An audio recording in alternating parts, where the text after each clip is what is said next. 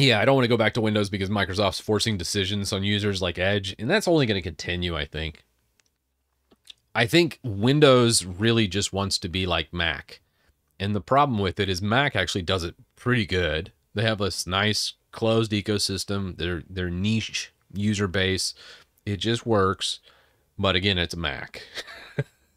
And, you know, for better or worse, that's what you get. With Windows, it's like, I don't think anybody's like, oh, Windows. Man, I can't wait to use Windows. I'm excited about Windows. No, no, that's not anybody. There's nobody out there that's like, Windows is the best thing ever. That's used all three and knows enough about all three. That person doesn't exist. It just does not. It's like, oh crap, I gotta use Windows. Okay. And that's where I'm at. Like, there's times where I'm like, okay, I know Windows. I just want to get this one thing done. I know like Visual Studio Code and the stuff I need's there. All right, let's boot into Windows. That's typically the process of that. And yeah, not wrong with it. Not wrong with it. It's just I just wish Windows was good, you know? I wish it was better than where it's at. It's just like think back to like why people like Windows 7. Because it really wasn't very intrusive.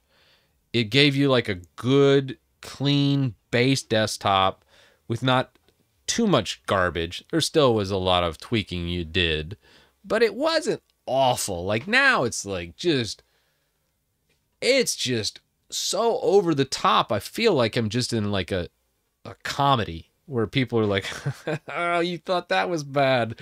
Well, here comes Bing Chat integrated directly in with Edge being forced on users, and you're just forced to use it. And I'm like, bless, really? Really? Is this happening?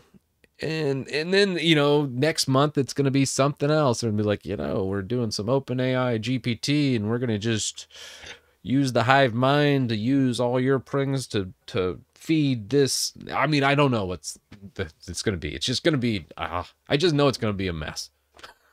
But with that mess comes opportunity. So as much as I complain about Microsoft, I'm grateful for them. I really have profited greatly off of their incompetence, and I love them for it.